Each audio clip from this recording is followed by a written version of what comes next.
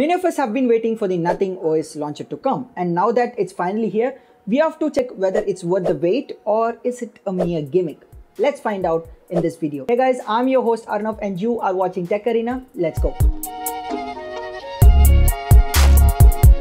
Well, to start off, this launcher is only available for select series of smartphones like the Samsung Galaxy S22 series and the Pixel 6 series. Apart from that, Nothing has also promised the launch of this launcher on OnePlus smartphones very soon, so we have to wait for that. But for now, if you have any device that is from the S22 series or the Pixel series, you can try this out. You have to go to Play Store and download Nothing OS launcher, and as soon as it downloads, what you have to do is to change the default home screen app to Nothing OS launcher. As soon as you change it, you can notice a few changes like changing of app icons if you're using Samsung devices, and also you can see the change in wallpaper. Yes, these are some of the changes that you can notice. Apart from that, what they've brought in is addition of 3 new widgets, in which 2 are clock widgets. One is a digital clock and another one is an analog clock, and the third one is a weather widget which tells you the weather, and it uses AccuWeather as a third-party application. So yeah, this is Nothing launcher. Yes, that is it. Shocked, right?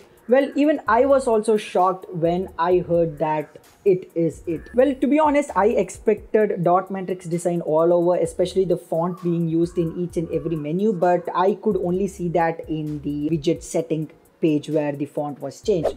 Apart from that, I didn't see any other change. I expected more and more, visual changes to come, but to be honest, it seems like they have launched this half-baked launcher just because they've promised it to launch before April. And apart from this half-baked launcher with gimmicky features like enlarging the app icon on the home screen, what I felt interesting was the app closing animation. It was very subtle, very smooth, and very fast. This is a good sign of expecting more and more from Nothing that's very subtle and very less animated thing, just to increase the user interface's speed. So yeah, I'm eagerly waiting for Nothing Phone 1 because you can experience the whole lot of other things of Nothing OS launcher, and also Nothing OS launcher is in its beta stage, so I am expecting a lot of updates in the future, also adding new features in that launcher. So yeah, so what do you guys think about this Nothing OS launcher? Have you seen any other videos online about Nothing OS launcher?